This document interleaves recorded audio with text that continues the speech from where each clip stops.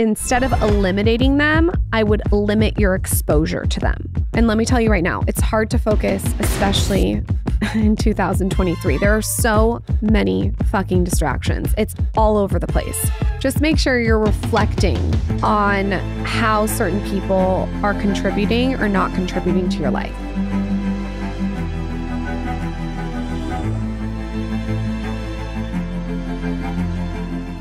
Today's episode is for anyone who wants to level up.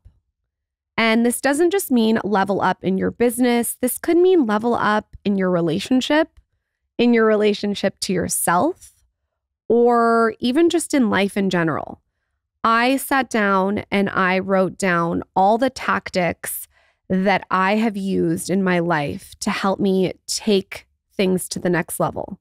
And I want to just make a note before I get into this that I'm constantly looking where I can level up. This is something that's an ongoing journey. It's not just something where I leveled up once and like I'm good. I'm constantly searching for ways to take my life to the next level. And I think I've said this on here multiple times, but I just really want to be the best version of myself in all areas. And I don't want to compromise and be complacent. I'm someone who always likes to take it to the next level. So this episode's very fitting for me to go through. And I also want to say that I am not perfect at all these things. I try and, I get it 80% of the time, but the other 20% I don't. So it's just constant edit and refining. The first thing I do is something called deep work. And I can't take credit for this. It's something that I read about in a book actually called Deep Work. So I separate like busy work and regular work from deep work. Deep work is something that I think about from a really thoughtful perspective. So the other day I told Katie, my assistant, who you've heard on this podcast, that I needed a session with Weston, who's my business partner, and I needed 9 hours. Okay. So I needed to go through the whole entire infrastructure of my company and just look at the systems, our goals for next year, and go over everything from a really high level. And what I sort of explained was I'm looking at the picture super close. I need to zoom out and look at it in landscape mode. Okay. So I need to step back away from the picture. And this is where the deep work comes in. So I had Katie schedule us 9 hours on a Friday, and I set my day up in a way that was strategic. So I did a workout and a cold plunge in the morning to like get my energy up. I spent time with my kids super early in the morning so I could have breakfast with them and take a walk. And then I did a cold plunge and then I did a workout. So I sort of was like training myself to get ready for this 9-hour brainstorm.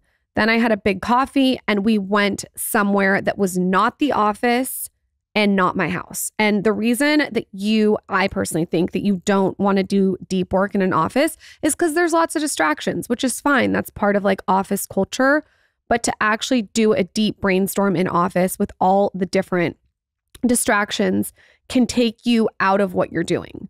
So we went to like this super cute little cafe that's by my house, and it has this room, and we sort of like took over this room, and I turned off my phone, like off, not even airplane mode, turned it off and put it away. Weston did the same. And we sat down with an empty piece of paper and my favorite pen, which is on the Skinny Confidential. And we just went over every little detail when it came to the company as a whole. We went through where we wanted to be in 4 years, where we wanted to be in 1 year, where we want to be in 3 months. We wrote out the whole entire team and what the flow was of that. And we really got granular with everything. And we worked for hours and hours and hours on just building out the brand. And I think sometimes people forget about the deep work. They're so involved in the everyday hustle or the formulas or even social media, like posting Instagram stories and on TikTok and on Instagram, that they forget to step away from the photo and look at it in a landscape mode picture. Okay. So deep work, I think, should not be done at home. It should not be done at an office. It should be somewhere that you have complete peace and clarity. It should also be somewhere that you can turn off your phone, that you can focus with a piece of paper and a pen. I personally like doing it either alone or with one other person, and you focus on one task at a time. That has been super helpful for me to build my business. It's such a pillar. So if you're trying to level up in any area of your life, even if it's like your relationship, maybe you want to renegotiate your relationship, I would sit down by yourself or with your partner and have no distraction and no interruption. And let me tell you right now, it's hard to focus, especially in 2023. There are so many fucking distractions. It's all over the place. So you actually have to be incredibly thought out on how you are not going to let things distract you. And that's where deep work comes in. So schedule this like an appointment on your calendar. If you need someone to hold you accountable, bring a partner. If you can do it alone, great. I try to do this probably 3 times a month, and I do different deep work sessions. So Fridays was all about the business. I usually have a deep work session with writing. So I'll have probably a couple hours where I'm sitting down a week and just focusing on writing.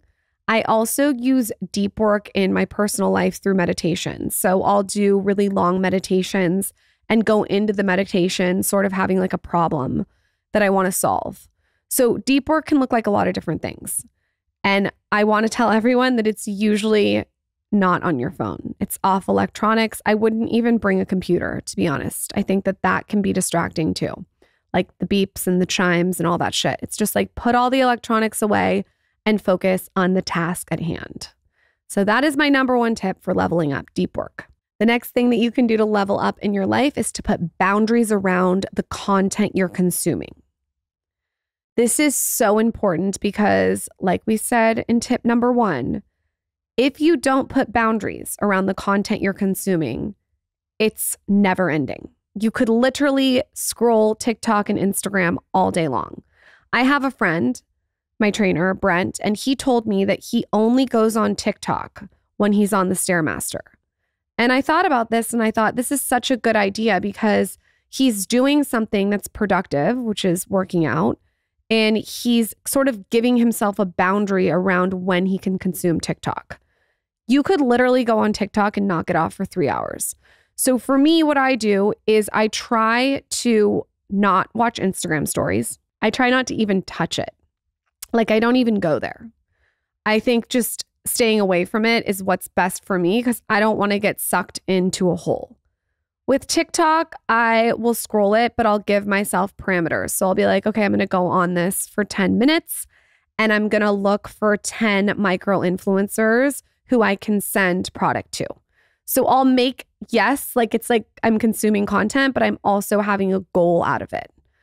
I really am thoughtful too about scrolling on Instagram. What I've done that's worked so well for me is I've taken 10 accounts that are super educational or inspiring and I've starred them. So you can add a star, like you can favorite an account on Instagram and they will pop up on your scroll page. I don't know what it's called, like your discovery page.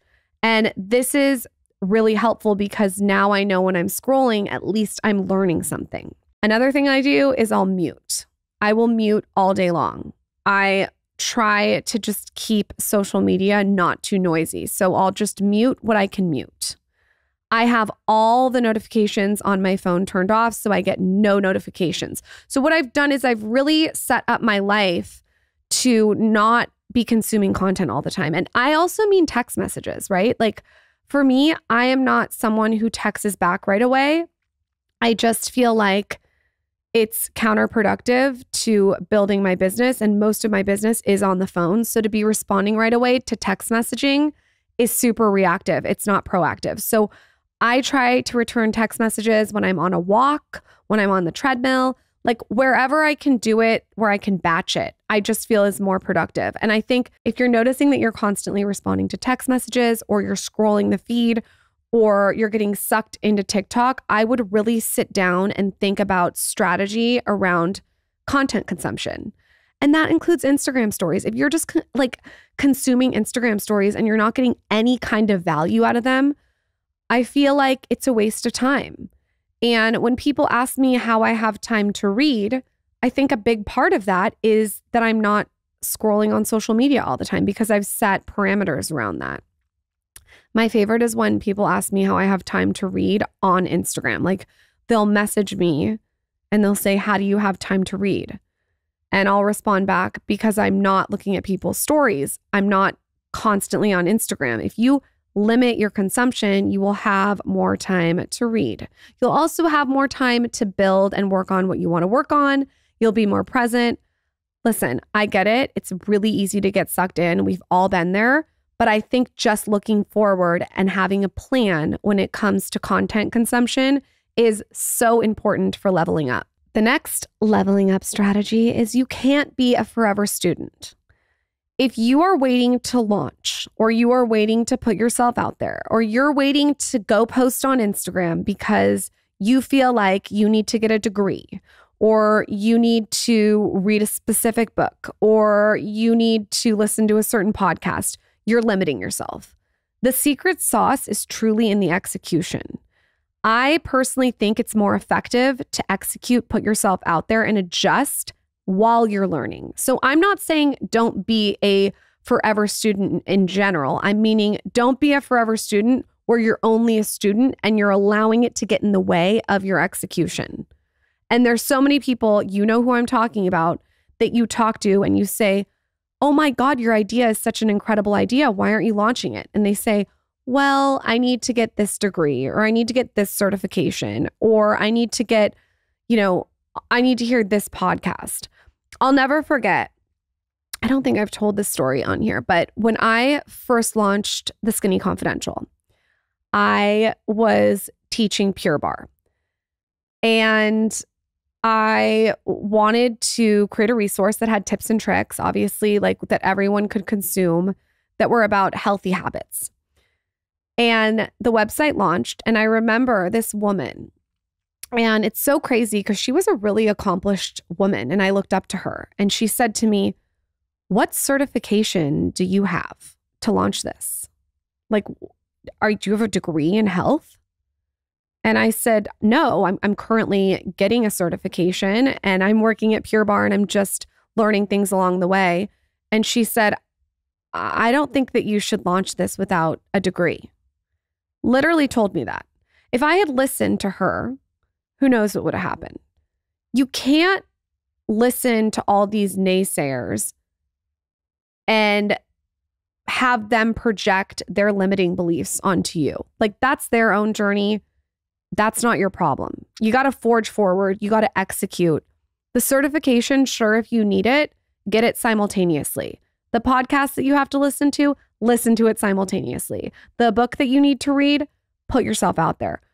I see so many people online making fun of people who are new to something. Like, they'll make fun of micro influencers. And personally, I don't think there's anything to make fun of. I think it's absolutely incredible that someone is putting their talent out there. And I think even if you have 10 followers, like, appeal to those 10 followers. They will go spread the word. If you create great content, the followers will come. Continue to put yourself out there, and don't be a forever student. Be a student, but also be executing. My producer, Carson, just said that when he sees when people put like music out there or a blog out there, people are making fun of them, like high school friends or college friends. You have to really put your blinders on and not give a fuck what anyone says. That's how you take it to the next level. The next secret sauce to leveling up is if you have toxic friends or family, and we all have one or two, and maybe they're not even toxic. Maybe they're just negative, or maybe they are in their own way, or maybe they are telling you why you can't do something. Whatever it is, I don't think that you need to cut them out and be cutthroat about it, because let's face it, some are in your family, maybe some are like third cousins. I don't know. Most of you probably don't feel comfortable cutting them out. So what I would say is, instead of eliminating them, I would limit your exposure to them. And this requires boundaries. And what I mean by that is you can say, I have a hard stop at this time. You can let's say you have lunch with them, you can say, I have to go to dinner after this. You can make sure that there's an end to the interaction. You can also hang out with them in a group so it diffuses their energy. I think, again, being super thoughtful about who in your life is draining and who in your life gives you energy. So I always say when you wake up, there's two types of people. There's people that look in the mirror and there's people that look out the window. For me, I want to be around people who look out the window. Okay. It's how can you help other people? How can you build people up? How can you be more charismatic? I don't want to be around people that are constantly in the story. They're victimizing themselves. Everything sucks. Everything's negative. But there are people that I know that can be like that. And so what I do is, instead of cutting them out and just making it like this big drama, is I'll just limit my interaction. So if we have to go to lunch with someone like that, I'll say, I have a meeting after this. And I really will schedule a meeting. I'm not lying about it. I'll just make sure that it's bookended by something. If I have to be around them for an extended period of time, I'll try to do it in a group of people. I, again, try to really think about how I want the interaction to go.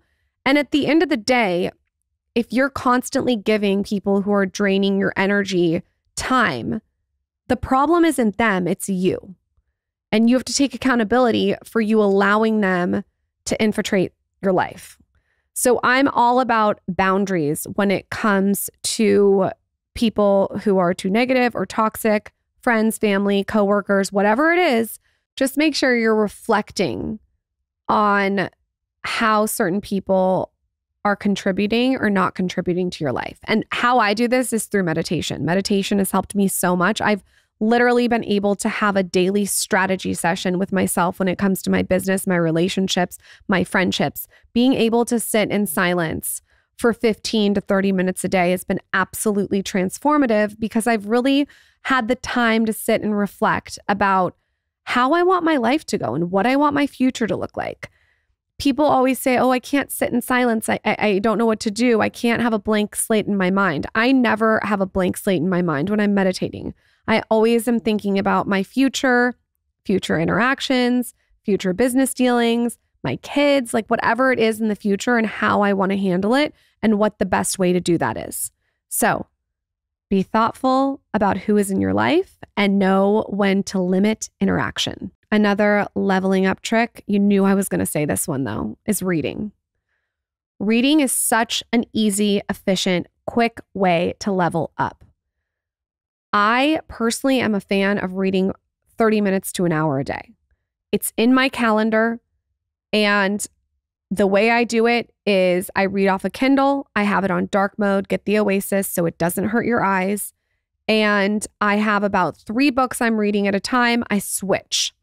So like right now I'm reading something juicy like Andy Cohen's book, which is like really mindless, really funny, an easy read. And then I'm also reading Ryan Holiday's book called Discipline is Destiny. And it's all about having discipline in every single area of your life. So it's a little more of a thicker nonfiction kind of read. And then I'm reading Johnny Carson's book. And I don't know, I just like mix and match, and like whatever I'm feeling, I'll read that night. But I always make it a point to read. And sometimes that means me getting in bed at 8 o'clock and putting on my Hatch, like my red light, getting the room totally calm. I'll put on chimes. I'll lay in bed. I'll eat a piece of huge chocolate, have my magnesium water, and I'll just chill. And I'll make my space really, really just a vibe to read. Like I love setting the atmosphere to what I'm doing. So if I'm at work, I have like a certain song or lighting or situation or like a desk setup that I have. But when I'm winding down and I'm about to go to bed and I'm reading, I have a setup for that too. And it's sort of like a habit stack. I know how to do all this very quickly and efficiently so I can sit and just read. I also read whenever I wake up in the middle of the night. I'll try to meditate for like 5 to 10 minutes. And if I still can't go to bed, I'll turn on my Kindle Oasis on dark mode and I'll just pick up from where I am. And then the other time that I read is if I wake up before my kids, which is rare. But when I do, like this morning, I woke up at 6 o'clock. They wake up at 7. I woke up at 6. I read from 6 to 6:30, and then I got a meditation in, which was amazing, but does not happen every single day. So I just find pockets to read. If you are going to read, there is something that you have to do. And this brings me to my next tip. And that is bookending your day with no cell phone. Out of all these tips, if you take away one, do this one, because it's the easiest tip that you can implement today. This has absolutely changed my life on every single level. I used to be someone who woke up in the morning and stared at their phone. I used to be someone who fell asleep reading a book on my phone. I used to read on my phone, which is just like out of control. So bad for your eyes. This is the old me. I was doing this in LA. My cortisol was through the roof. I changed my whole life moving to Austin. And one of the things that I did is I have non-negotiables about my cell phone. If you don't have non-negotiables about your cell phone will run you. I can tell you that. I've seen it with so many people. The cell phone ends up becoming this huge distraction. And in my opinion, we're going to go to rehab for it soon. It's like so crazy. You can really have this really unhealthy relationship with your phone. And I know it because I had it. I now in this stage of my business have gotten to a place where if I don't get off my phone and recharge, I will be burnt out. I will have way too much stress and I will constantly be in reaction mode. And I don't want to do that anymore. So in the last 3 years, I've completely changed my relationship with my cell phone. The way that I can read every single night is because my cell phone's not in the room. My cell phone goes outside, downstairs, sometimes upstairs in the bookcase, but it's not in my room. It's nowhere near my room. We also don't have a TV in our room. Our bedroom is for sleeping and fucking. It's not for the cell phone. It's not for TV. So the cell phone to me, there's like not even a charger for my cell phone in our room. At night, it goes downstairs at around 7:30 or 8. And that gives me the opportunity and opening to be able to read so much. So because I have set this habit that has just become a mindless habit, I don't even look at my cell phone. I don't need to look at my cell phone because I know at 7:30 or 8 that that's what we're doing. The cell phone's going away. Like, goodbye. I'm actually, to be honest, by this point, disgusted by it. I'm like, get it out of my face. I've had enough. So at 8 o'clock, it's usually downstairs. It was last night. It's on the charger downstairs. I have my own little charger, my own little setup downstairs for it. I go upstairs and that's that. That's like, it's enough. I've had enough. Then in the morning, I don't wake up and grab my cell phone.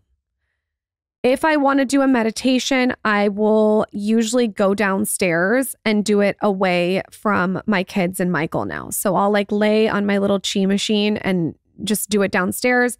And on my cell phone, I have a button that I click once and up pops the meditation. So I don't need to go scouring through the internet or text messages or emails. I just press a button and there's the meditation. So again, I still have not looked at my phone. So let's say I do a meditation, then I get off. So the phone's next to me. I do my meditation. I have to have a phone for a meditation. But the only reason that I've looked at it in the morning is to press the meditation button. If I'm not doing a meditation, I probably won't look at my phone until, I don't know, usually 9 o'clock. The only reasons that I look at my phone in the morning is to turn on music on Sonos, is to listen to an Audible book or listen to a podcast that's like inspiring or educating. Other than that, I do not want to look at my text messages until 9. The thing is, if you wake up and you pull your text messages up at 7 o'clock in the morning, you are going to be constantly responding to other people's demands of you right away. In my opinion, it's a really poor way to start the day because you don't even have a fucking second to think. I just have found, as someone who takes my business really seriously, that getting on the phone first thing is nothing but trouble. You're either going to scroll, you're going to go straight to your text messages, or even worse, in my opinion, emails. Don't even get me started on that. It's like you get deep in your emails, it's a nightmare. Also, it's so bad for your eyes. So what I do is I do my meditation. My kids wake up, I make them breakfast. I put Towns in his stroller or Zaza and we go for a walk. I get some sunlight. I get them outside. Or I will wake up, I'll make the kids breakfast. I will go and do a workout and get out of the house. And then after I have that peace of mind from a workout or maybe a cold plunge or a walk, I will then pick up my phone. Now, a lot of times I'm making the bed or I'm taking a walk by myself and I'll listen to something on Audible. But again, I'm still not looking at my phone. I'm just listening. I think that, again, this goes back to being thoughtful about when you're on your phone and making parameters around that. So really dissect after this episode when you are attached to your phone. And if you're going to tell me that you wake up first thing in the morning and scroll social media, and then you go to bed scrolling social media, and you're on your phone all day, most likely, or a computer, it's really hard on your eyes, on your cortisol, on your stress hormones. I just don't think that it's a recipe for leveling up. So monitor your phone. And a lot of people ask me this question. I want to just answer this as a side note. What do I do for an alarm? I usually wake up naturally at about 6:45, 7. But if I don't, I have a hatch, and it's incredible because it doesn't make any sound. And I don't know if this is like a feature on mine. It slowly wakes you up, and it wakes you up by like a sunset. It like mocks a sunset. We also have like a setting on our blinds where our blinds open at 7, which is amazing. So it's like a slow wake up as opposed to a jarring wake up. I also think being woken up by an alarm every morning is just pure cortisol. It's not my vibe. So the hatch has been a really great investment. And then waking up with the sun when the blinds wake up is incredible. So that is how I wake up. I don't use an alarm clock or a traditional alarm. I don't use an alarm clock or a traditional alarm clock. I use the hatch and just natural light. You knew I was going to say this one too, exercise. If you want to level up and you want to take your life to the next level, you got to exercise. I don't care if you walk, lift weights, Melissa Wood Health, Aloe Moves, whatever you want to do, just pick something to move your body. And this is so important because when you do movement, you feel good. And when you feel good, you can execute more efficiently. So I'm someone who likes to have exercise every single day on my calendar.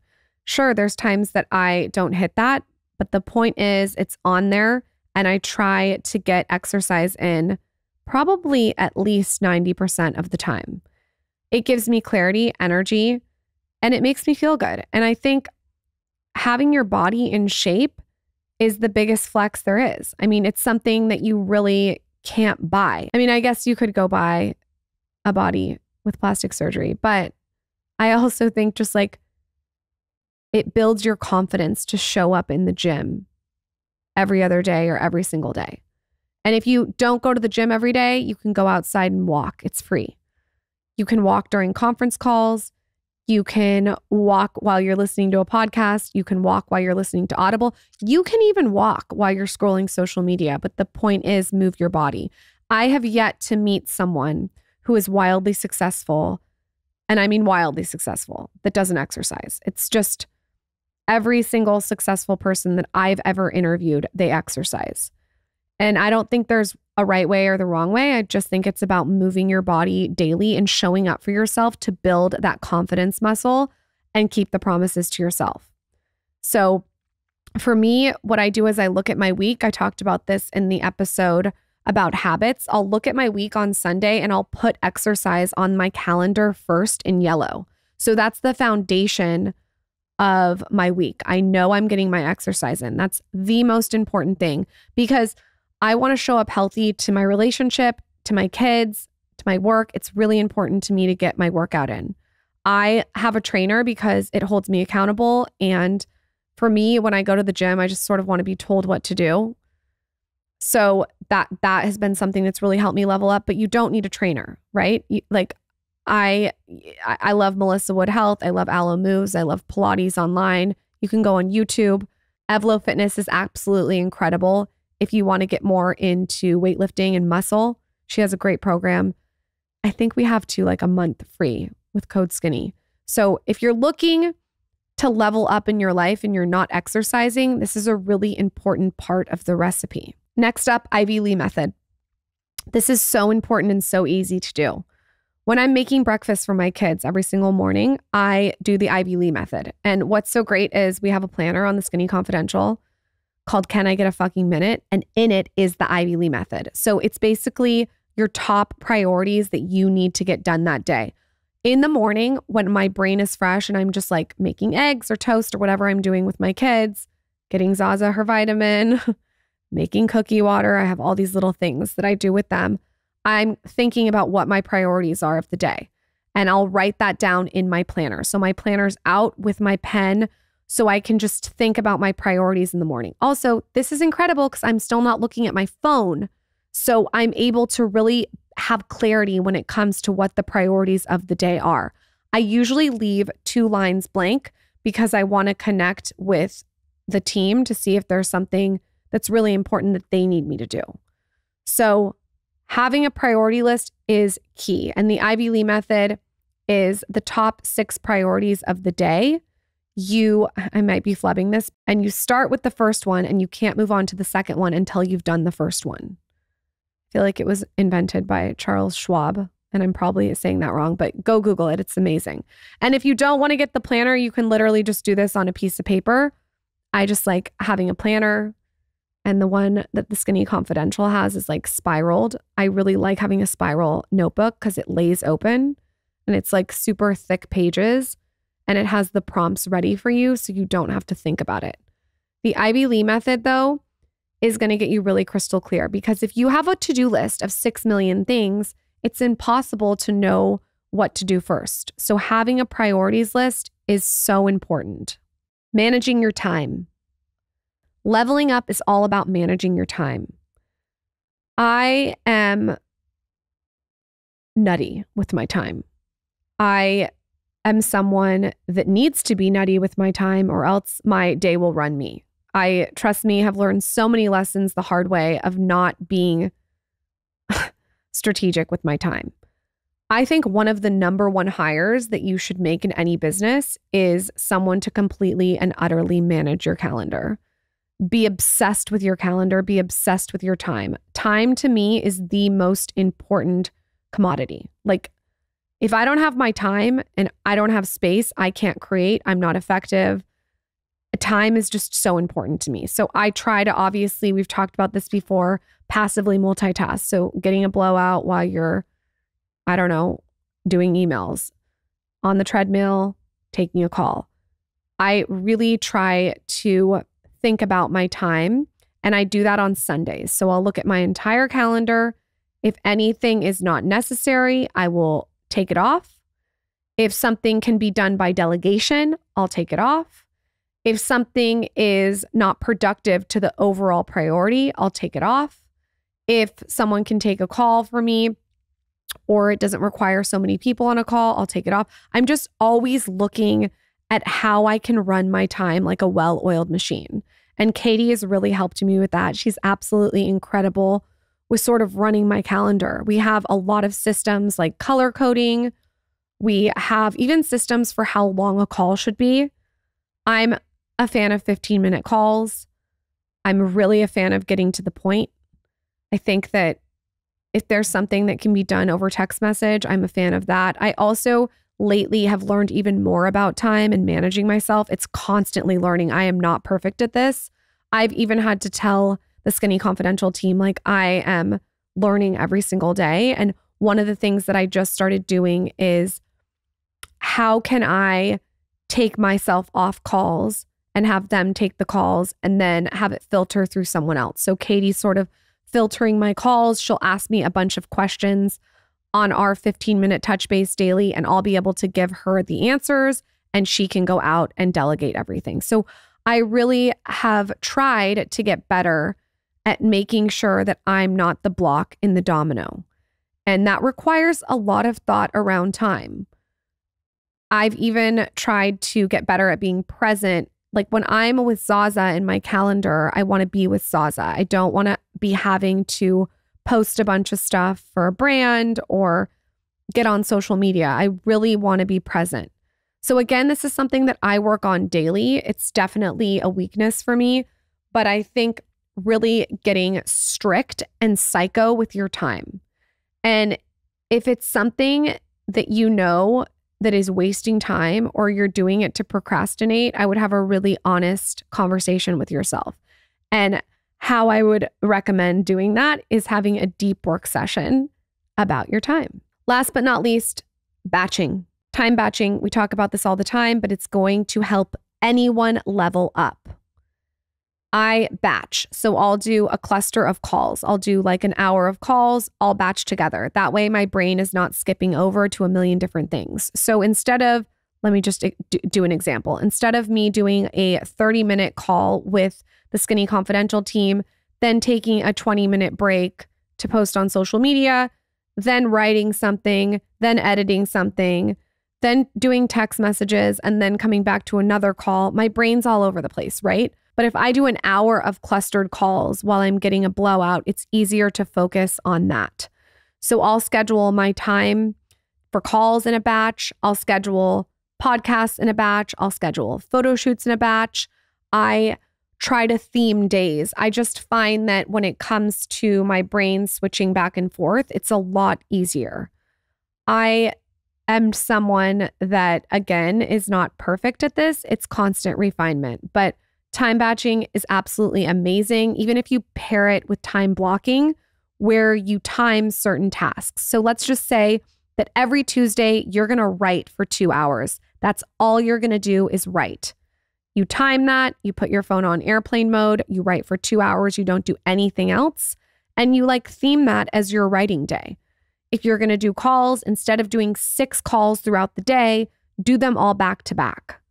Now, again, I don't know if this method is like correct. This is what I have found has worked best for me. I am all about hearing how you level up. Let me know on my latest post at Lauryn Bosstick. I will send out 3 Skinny Confidential planners to you guys. And also we have a code for you. If you want to use code PINKPLANNER, you get 20% off on shopskinnyconfidential.com. I hope this episode inspires anyone who's out there who has limiting beliefs about what they're capable of. I just try to open my entire brain into landscape mode and think I'm capable of anything I want. And I hope that this episode inspires anyone who's listening that they're capable of anything they want.